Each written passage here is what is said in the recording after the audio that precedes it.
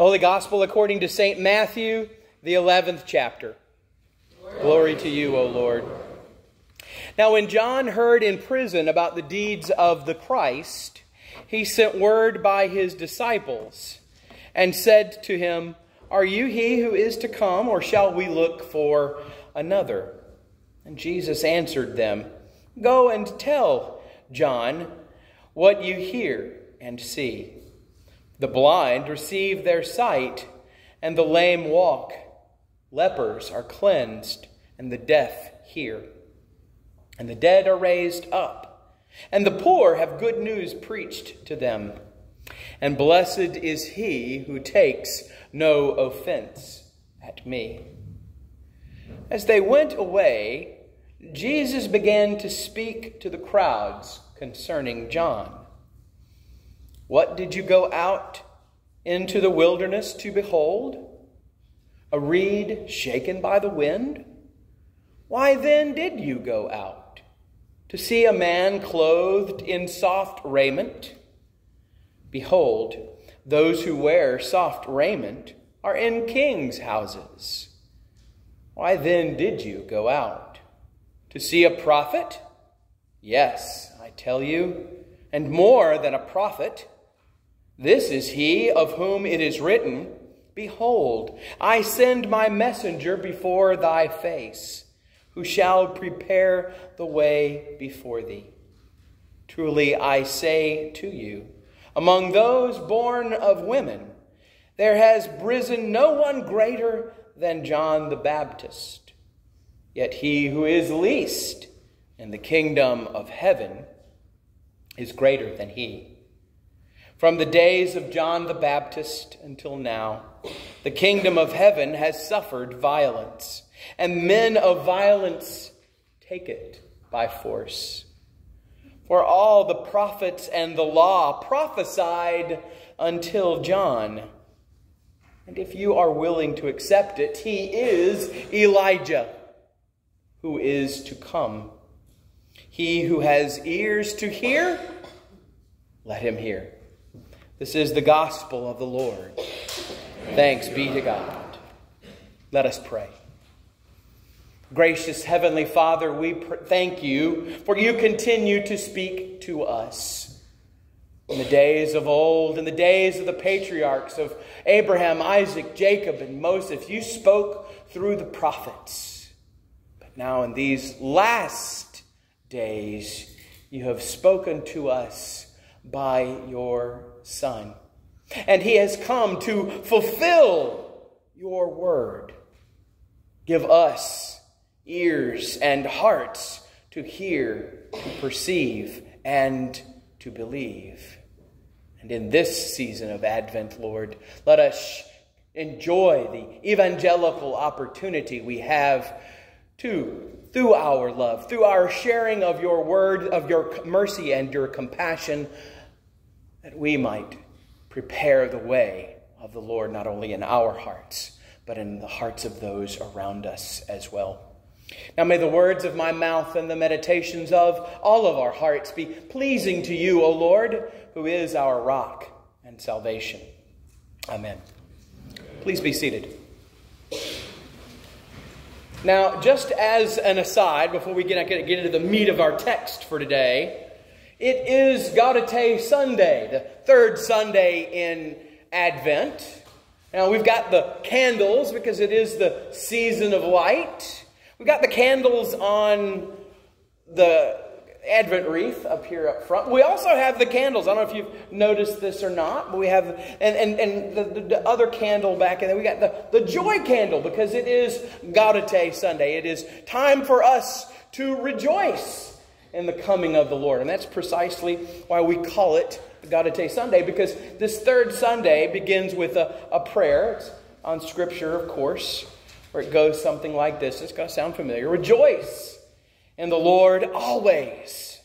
Rejoice, I say. Let your forbearance be known to all, for the Lord is near at hand. Have no anxiety about anything, but in all things, by prayer and supplication with thanksgiving, let your requests be known to God. Lord, you have blessed your land. You have turned away the captivity of Jacob. So that's the rejoice. It's a song we sing, rejoice in the Lord always. Again, I say rejoice. We say it at chapel time. The kids know it backwards and forwards. I can see Cynthia's shaking her head back there. She was singing. So what song was it you were singing with Lorelei the other day? I love you, Lord. And she starts singing the song, and she looked at her mom and she said, you know that song too? It's amazing how all that works.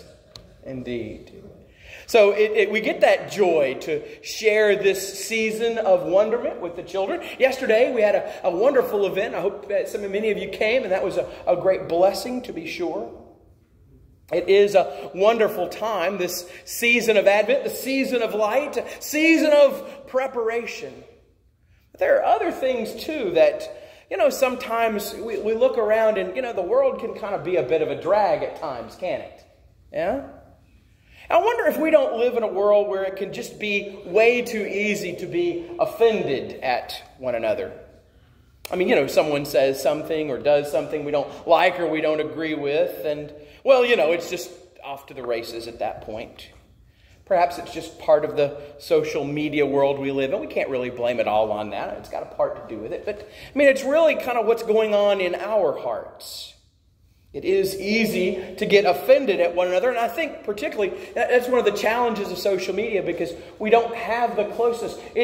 You're standing with one another. If you have a relationship with a person, it's far less likely, not completely unlikely, but far less likely that somebody would say something just offhand to offend us. And then there's, of course, the idea of relationship, that even if somebody said something, we might filter it through the lens of, or our ears of knowing that person. So sometimes it can be easier to understand in those terms. But it is, we have to be careful of the things that we say and think about. And that's why we talk about, I tell the kids all the time, employ your filter.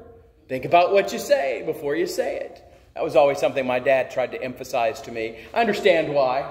And I'll tell you, there's a hymn, and Pastor Phillips knows exactly which hymn I'm about to mention here. There's a verse in hymn 504 in our green hymnals. O God, my faithful God. The third verse goes something like this.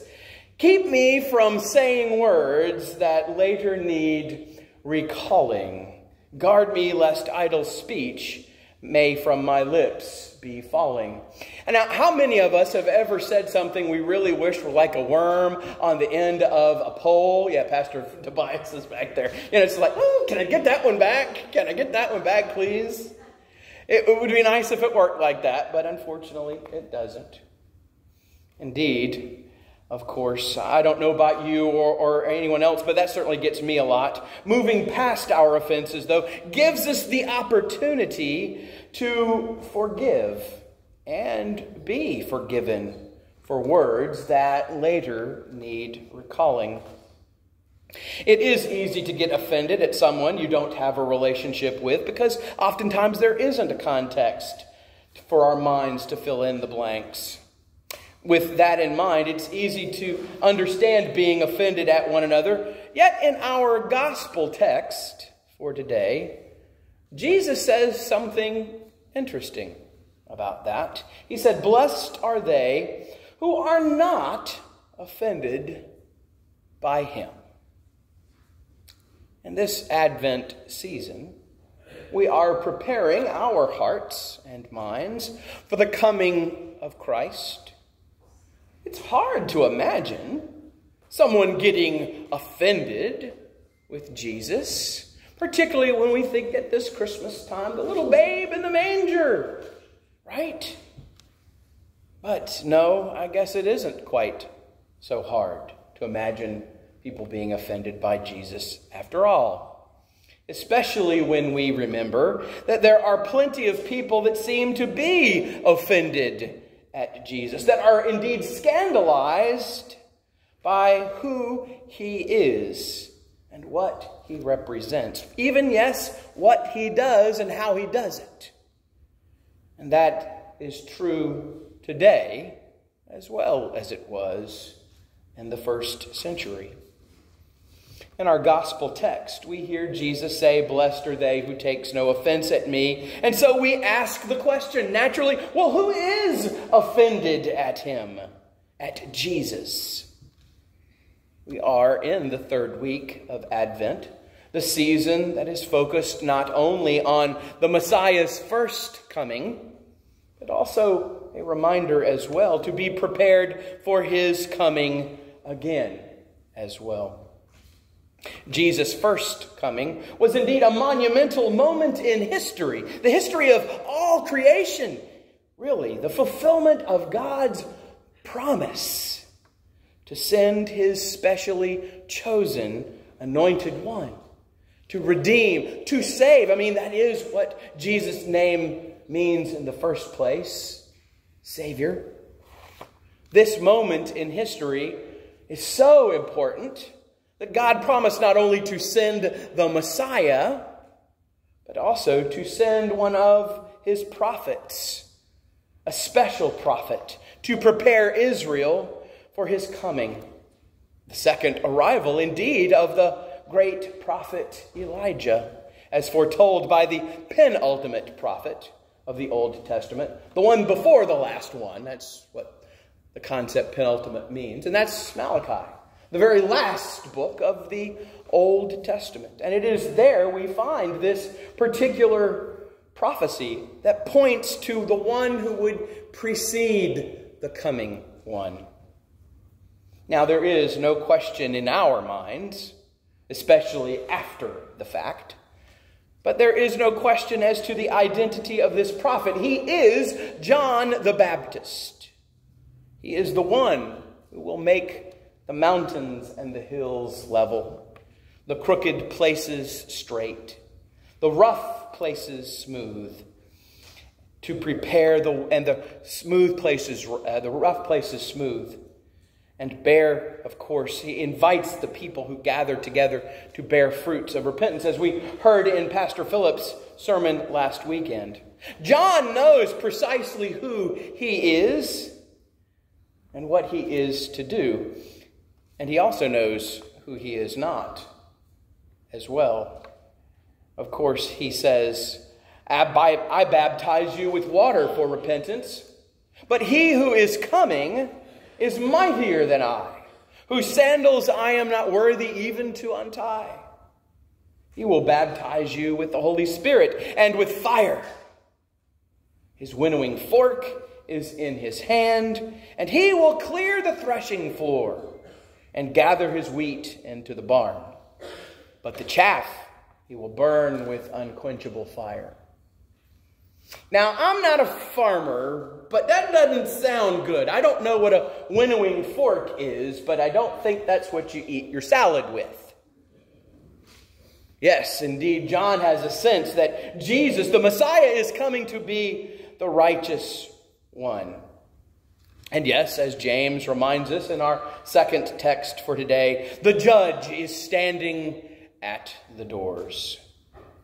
But now, well, John's been arrested, and he's sitting in old Herod's jail cell, having called out the wicked tetrarch for chasing after his brother's wife. That would tend to be a bit offensive, I would imagine. And when you do it to the king, you land in jail, apparently.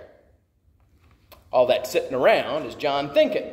He's heard about the deeds of the Christ, we're told today, and he wonders, are you the Messiah, or shall we keep looking?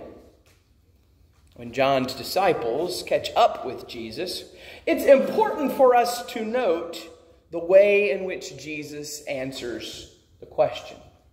And it informs us as to the real central point of our gospel text for today.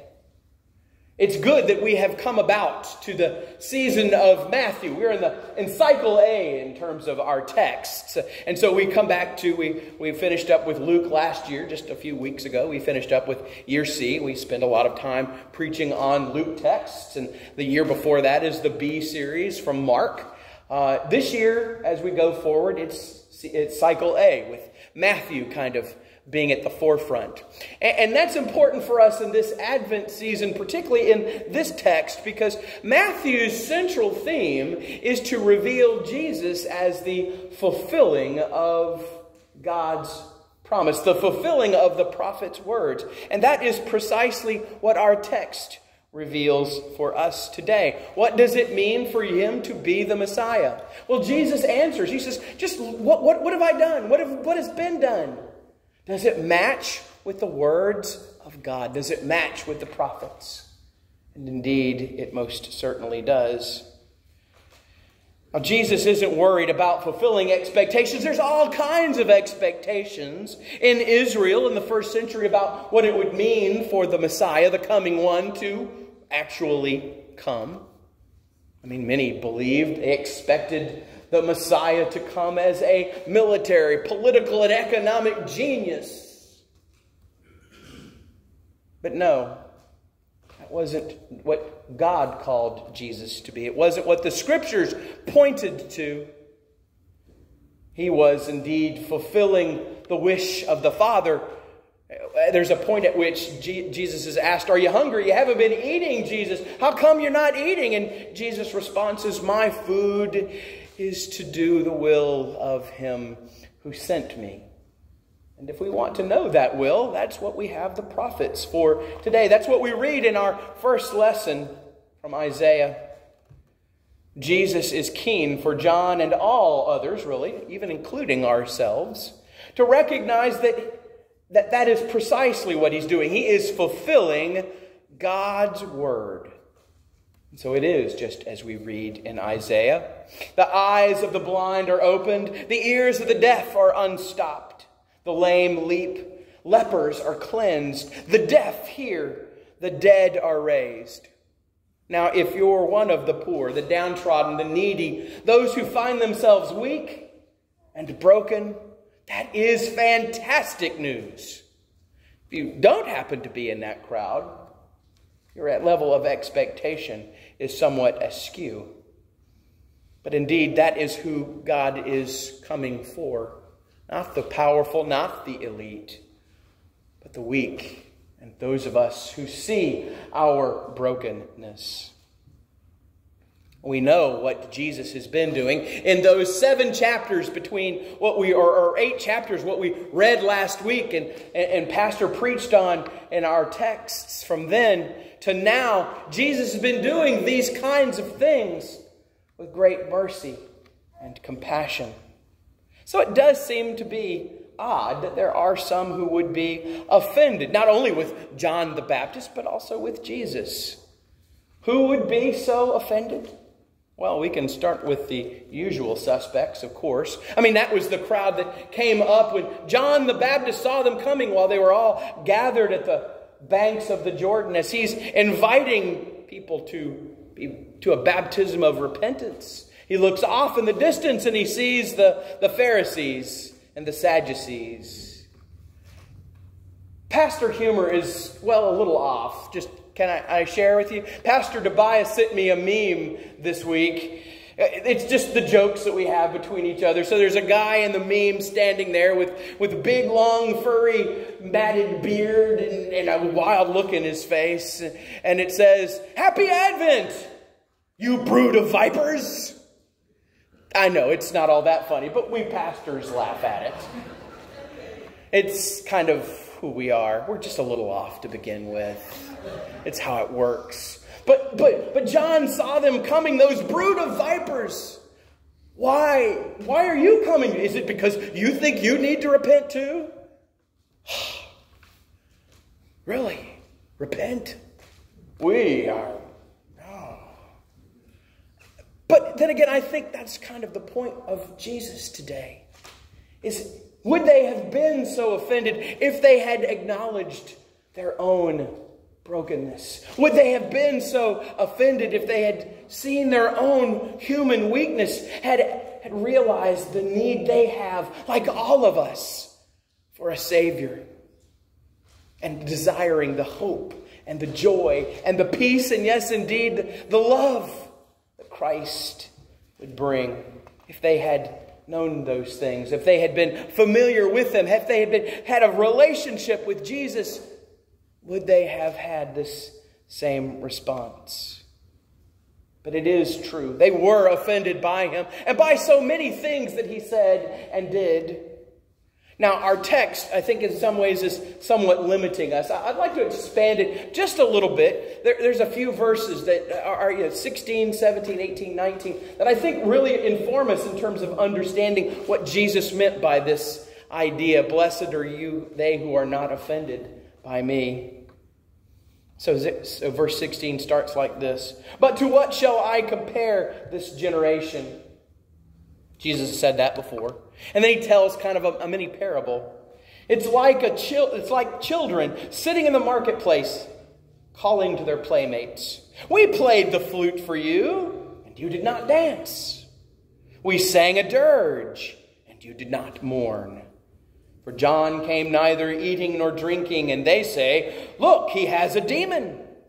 The Son of Man came eating and drinking, and they say, look at him, a glutton and a drunkard, a friend of tax collectors and sinners. Yes, a friend of tax collectors and sinners. Thanks be to God. Truly, because we have faith, we are not offended by Christ.